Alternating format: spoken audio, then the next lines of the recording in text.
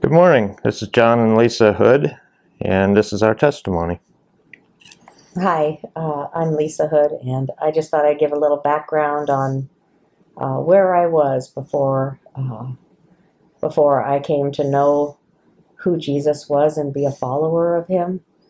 I think you would have liked me. I was a nice person. I wasn't caught up in drugs or anything like that.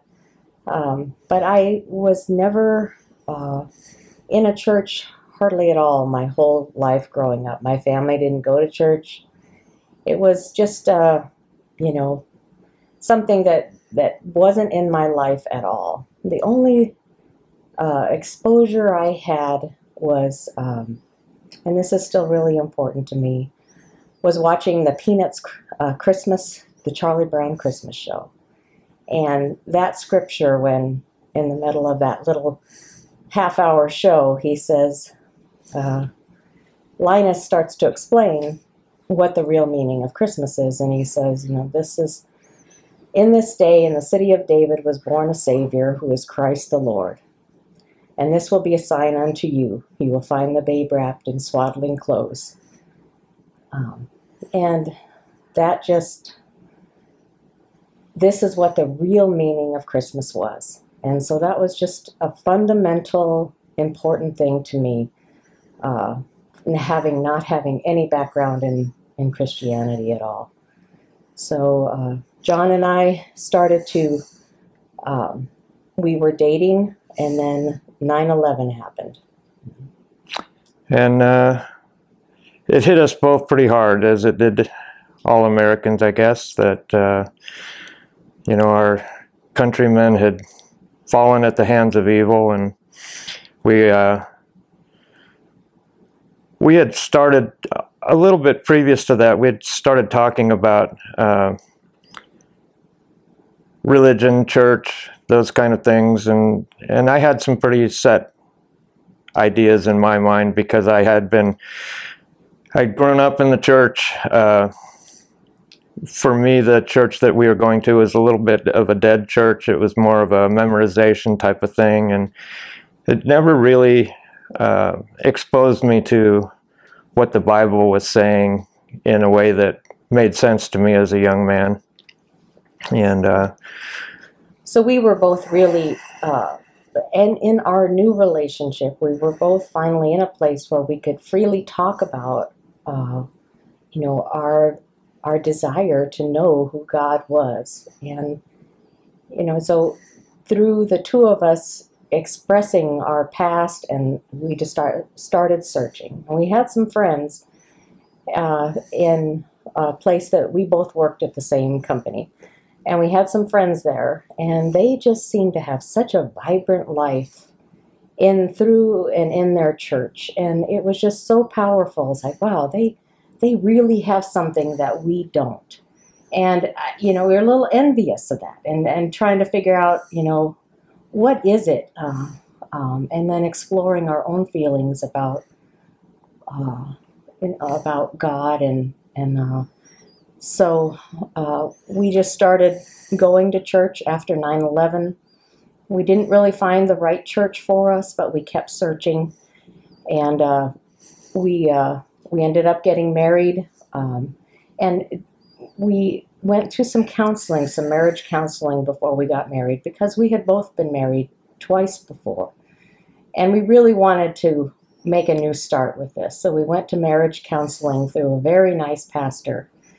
And he really coached us, although he never pressured us at all. He just really talked to us very well. And through that, we decided to have scripture read at our wedding.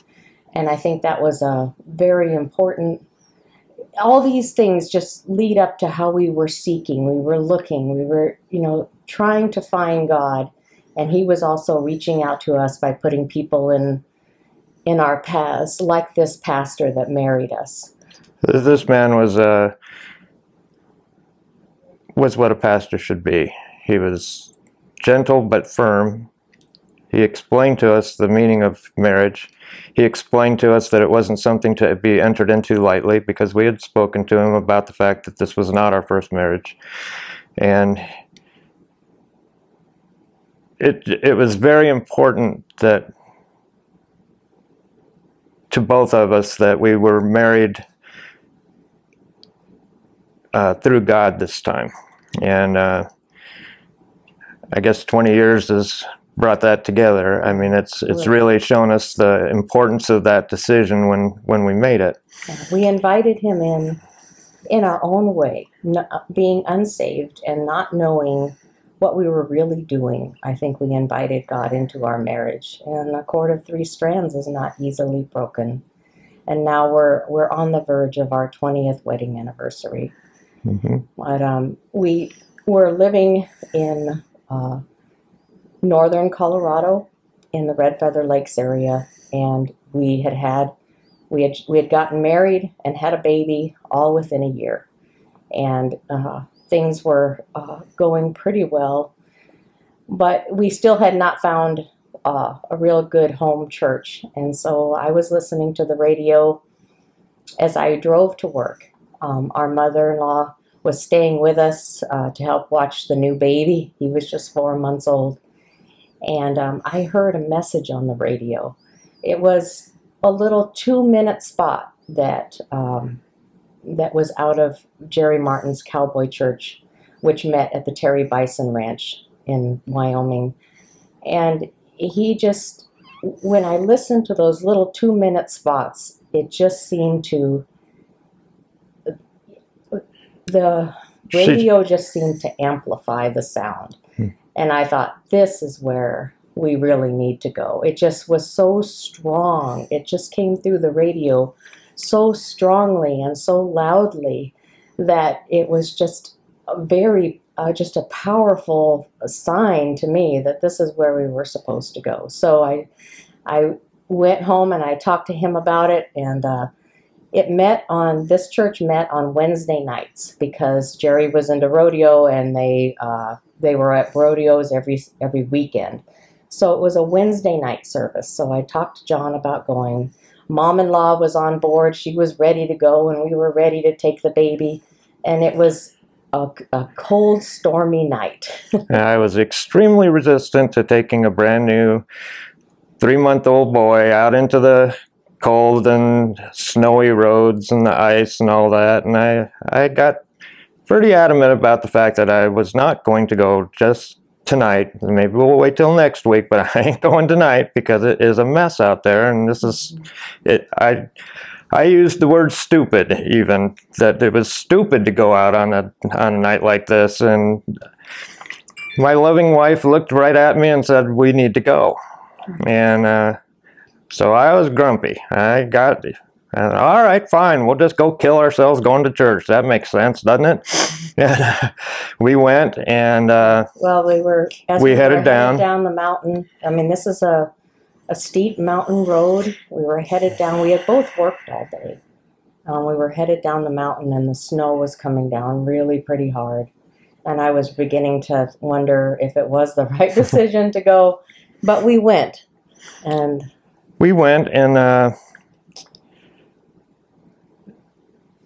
when we walked in the door, probably 5 or 6 people came up to us. We'd never met any of these people. We knew nothing about them. And they came up and loved on us a little bit and said hello and really warmly greeted us into this church. And that's been something that we look for in churches from that point forward. And during the service, the pastor was talking about anger. And, you know, I just told you I was pretty angry about having to go, but that has always been an issue for me, is controlling my anger a little better. And he was a similar man, I guess, in some ways. And so he talked about how through Jesus Christ, he learned to be a more, to respond in love rather than anger. And that really spoke to me. And I felt like he was talking directly to me, even though I'd never seen this man in my life. But his message hit me hard. And so we we met several people there that we really liked. It was just a warm, welcoming church, and I have since then I've never had to try to talk him into going to church. It's just if anything, he's prodding me along. So that was just an amazing thing. It was amazing for all of us. Mom-in-law loved it too, and she was very interested in it. So from then on, we started going to that church. One of the things that struck me about that church, when we first went that first time, as we were walking out the door, and I have no idea what made me say this or even think it, but I told Lisa, we will be coming again because the Holy Spirit resides here. Mm-hmm. And I really didn't know what that even meant, mm-hmm. but it just came out of my mouth. So we started attending that church, and it was a couple of weeks later. We still had not given ourselves over. We still had not accepted Christ yet, but we were just so enthralled at that point. And I knew that it would just be a matter of time. I was thinking the next time maybe he does an altar call, I'll raise my hand. And this was a church where you bowed your head and raised your hand, and everybody, so that it was more of a private thing, who was accepting, and then they'd put a little Bible in your hand as you had your head bowed. And so during the service, probably 3 weeks, the third week that we went there, the pastor asked if someone could build a cross. And he wanted as close to full-size cross as he could get. And he said, I have a special thing that I want to do on Easter, and it will involve this cross. So if you can build this cross, it needs to be done the week before Easter. And I'm a carpenter. I do those kind of things. But this whole church was working men, carpenters, cowboys, people that could easily accomplish this. We were fairly new in the church. I didn't think he would trust me to do something that felt that important. And it surprised me because no one raised their hand. No one stood up and said, I'll do that for you, Pastor. Not a single person. And it just struck me that that's nuts. All these working men are not jumping up to do that. So at the end of the service, I was just struck to go talk to the pastor, and I went to him and I said, I can build that cross. And he looked at me and he said, yes, I think you can. And I had a boss that had just recently shown me some Western red cedar 4x6s that he had, and he was telling me all the neat things he was going to build out of those. And I knew he had a real attachment to them, but I thought, what, those would make the perfect cross. So I went to him and I said, this man was not a saved man either. And I said to him, my church really needs a cross, and those Western red cedar boards would build the most perfect cross ever. Can I have them? I said, I'll buy them from you if I need to. I'll do whatever. And he looked at me and he said, no, just take them. And so I got the boards. They were well weathered. They looked very, very rugged. And I took them home, and because we were working every day and stuff, it got kind of closer to the time that it needed to be done, so I started building the cross. And I spent a goodly part of time making a special joint so that it would look like one piece, and did a really careful job of that. And I was into my craftsmanship and everything, and wasn't really thinking a lot about what it was, but one of the requests that the pastor had made was that we put spikes where the hands were and where the feet were. And I had found some really neat looking spikes that would work for what he wanted to do, and I grabbed a 2-pound hammer and set the first spike and started to raise up to hit it, and I broke down and started crying, and I couldn't stop. Now, I'm not a crying guy, but I could not stop crying.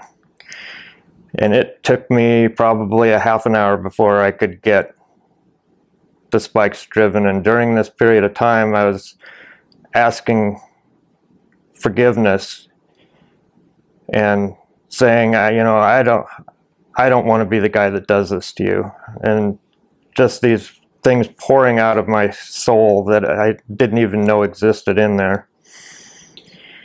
And it was extremely moving to me, and I finally got the nails in place, and I built a stand and stood it up. And this was in our garage. We had a 2-car garage. And kind of cleaned myself up a little bit and went inside and puttered around somewhere else so that Lisa wouldn't see that I'd been crying, because I didn't think she'd really understand that whole thing, and I didn't really understand it myself. And she said, well, how'd it come out? And I said, you're just going to need to go look at it yourself. And so she went out there. And it was just such a powerful, it was just so powerful. It was so compelling is a good word too, to understand what that cross was. This was a life-size cross. I'm sure it was smaller than what they used back in the Roman days, but it was very close to life-size. It was in our garage. It had the nails in it, and it had one very dim light bulb, which was all we had out in that garage. So it was very compelling to look and stand before that. You just can't stand before something like that without feeling something, or you have no heart at all. And she came back in, and I could see that she was very moved by it.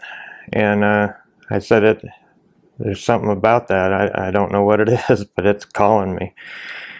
And so I didn't kept tell going. him that I was going to, accept the offer of salvation, but I think we were both at that point really thinking about it, but we did not speak about that to each other. And then this was Easter Sunday on that year that cross was up there. And, I remember everything in detail about that day. How the cross was there, what the room looked like. I remember our worship leader singing songs, and I just remember everything about it. And we all wrote down our sins on a piece of paper, sins that we wanted to be forgiven for, things that we were holding on to. And then the pastor called everyone up to, whoever wanted to, place your paper on one of the nails. And it was just so powerful. And then when they did the altar call, it was just all about me. This was my personal thing. So I raised my hand, and that was when I was saved. Well, unbeknownst to me, because we were following the rules and I had my head down and eyes closed, she had accepted the Lord as her Savior. And I don't know if we did it simultaneously, but I also raised my hand. And so our church would put a small packet of information in your hand as you did this. And I didn't realize, I was so swept up in my moment that I didn't realize that Lisa had also accepted Christ. And so I opened my eyes. I was almost a little embarrassed to look at her because I had this packet of stuff on my lap, and I was thinking, you know, this is going to be kind of hard to explain to her. But I looked over at her, and on her lap was the same packet. So we received Christ the same time, the same day, and we've been head over. I think head over heels in love is a good way to express how we have been. It's just been the same and close to the same intensity for both of us. We've had our moments where, you know, we've doubted, but had our ups and downs. Had our ups and downs. One of them was this church that we got saved through. We went head over heels into being involved, and got involved in every aspect of everything that was going on.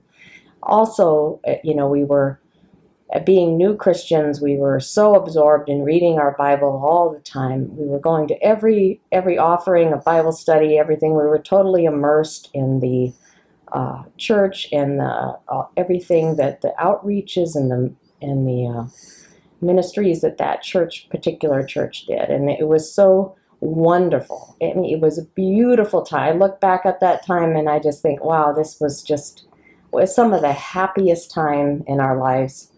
And then the pastor of that church decided that even though the church was vibrant and growing, he felt like he really needed to concentrate on what he did best, and that was ministering to the rodeo crowds on Sunday mornings all over the country. And so he decided to dissolve the church, and that was just devastating. That was heartbreaking for us, and devastating to us. We were so in love with everybody and everything that was going on, and it was, I cried, I grieved, I couldn't understand it, and then we had to decide whether we were following a person or whether we were following Jesus, and trust that we would find a new church. And that was a monumental thing for us. Yep. And so we moved to Albin and found a church there. Actually, the pastor found us, and he reached out to us, and that was the beginning of the understanding that the body is still intact, even though we were with a different church, a different group of people, and that's what that church taught us. And it also taught us about small groups. We had a pretty amazing number of marriage classes that we did, and they were very, very good at that. In that next church was, and we needed that, and that was just really wonderful. They just, being in the under the, you know, the counseling of couples that had been married for a very long time, that were very strong. It was awesome. It was very good for us to have that through the church. So we had the church, and we had this wonderful marriage enrichment type things going on, and that was awesome. And then we moved again, and we found another church, and all this has strengthened our belief that, you know, that God is everywhere, and there are good churches everywhere, no matter where you are, and He will always lead you to the next right church for you. Each church that we've been to has had a significant different personality, different culture, different way but they're all were Christ following, and all definitely were very immersed in the Bible. And so I guess what we're trying to say here is that God leads you to where you need to be, and He led us to where we were saved and sought us out. And because I never thought that Him first, I think. I never thought that I was worthy of being His child, and I just want to do a little evangelizing real quick. Everyone is worthy of God's love. He loves you regardless of whether you love Him. He'll never forsake you. He's always loved you, and He always will.